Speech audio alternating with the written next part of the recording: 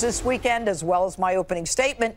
Counselor to the President, Kellyanne Conway. Good evening, Kellyanne. Good evening. What about what is happening? I'm going to go right to Syria now, since that is the news of the hour. And is the president confident that what he has done, along with the UK and France, sufficient to send the message that he wanted to send?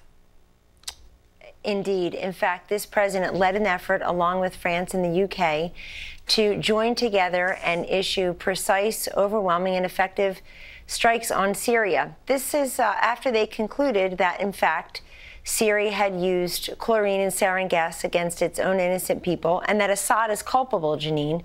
And this is also about Russia. Russia's had 4 years to get these chemical warfare out of Syria and has failed to do that. Tried to embarrass the United States and the UK and France today at the UN Security Council by having a condemnation vote. Only mustered 3 votes, Russia, China, and Bolivia. That failed. And the president took action here that was not impulsive and was very decisive. He was very deliberative over a series of days, conferring with his security team and making sure that they had first confirmed what they thought had happened. Assad doesn't seem interested in international cooperation and monitoring. And as the president and our commander-in-chief said last night in his remarks to the world, that you know a country by the company it keeps. And the U.S. was standing with the U.K. and France in striking Syria, which is being propped up by Russia and Iran.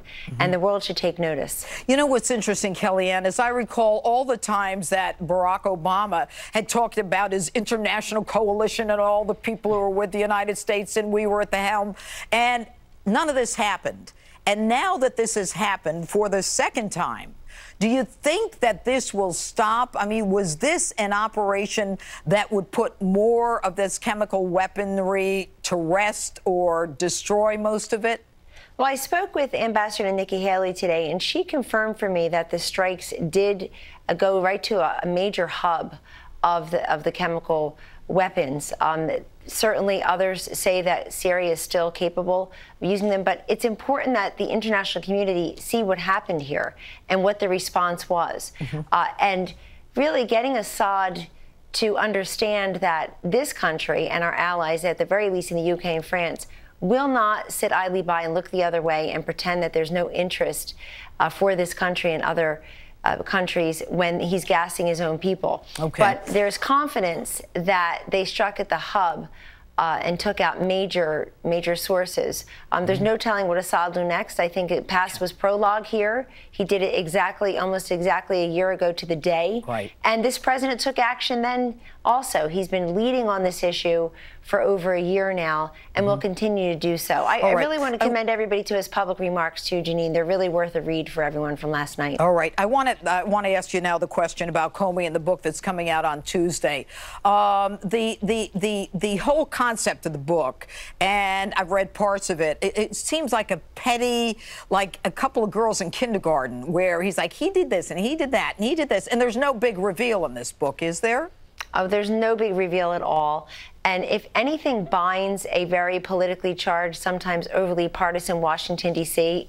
on both sides of the aisle, it's the agreement that Jim Comey doesn't have much credibility. I mean, former governor of Vermont and presidential aspirant himself, Howard Dean, had said of Comey that he, quote, destroyed the credibility of the FBI forever and went on the side of Putin. Tim Kaine, who ran on her ticket, also called him out. Nancy Pelosi, Chuck Schumer, all these Democrats. Harry Reid said, of course, he should resign. And he was the leader in the Senate at the time.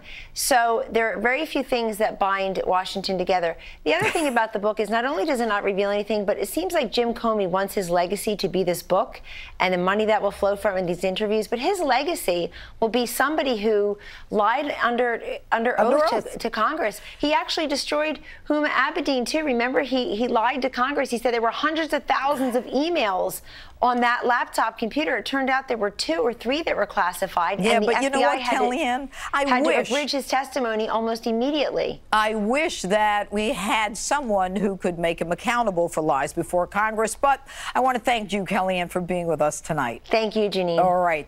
And joining me now with more on the airstrikes in Syria, retired General Anthony Tata, author of the upcoming